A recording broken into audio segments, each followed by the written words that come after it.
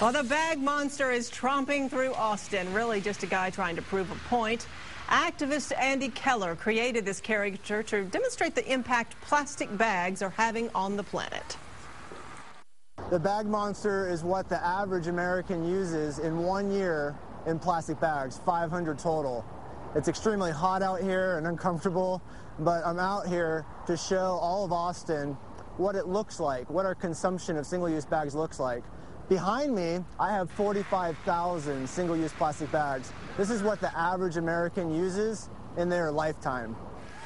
The bag monster says each of those bags takes 500 to 1,000 years to break down. He's visiting cities across the country considering some plastic bag bans. You know, Austin, one of those. Well, thankfully, high school